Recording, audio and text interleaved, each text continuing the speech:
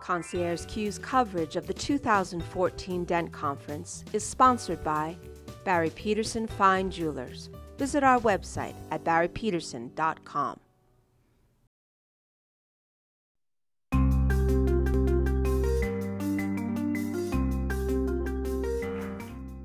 I'm Matt Gershader with Concierge Q, where travel meets entertainment. And today you are here at the second annual DENT Conference in Sun Valley, Idaho.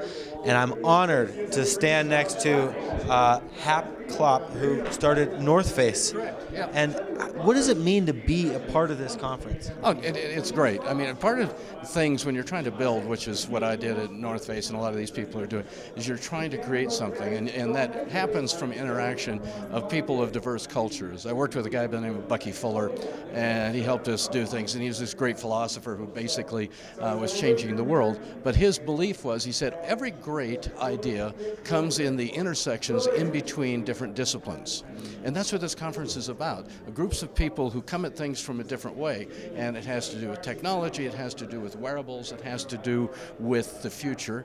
And when all these people come together, it's greater than the sum. And you don't even know when you're talking to somebody where they intersect with you, but then you put the two together, and it's like somebody works on chemical engineering, somebody works on electrical engineering. We'll say, shit, you know, that's exactly what I'm working on. Right. And that's what you see here. And here at DENT, obviously stuff's happening in the room, but you're talking about like that space in between, right? That allows people to rub elbows, to rub ideas. You know, what does that mean here? Well, I mean, first of all, there's a lot of time where people are just interacting one-on-one. And so you're getting downloads from conferences and things, and that's good. But the one-on-one interaction allows people to actually correct or find these spaces in between where they're working on similar things. So you have people from diverse areas, although geographically it's West Coast centric in terms of things. But you're finding people going, I could do that. I know a lot of questions. I don't know all the answers. I know a lot around wearable technology. I start talking with people, and they may not know what I know about wearables, but they know a lot about technology.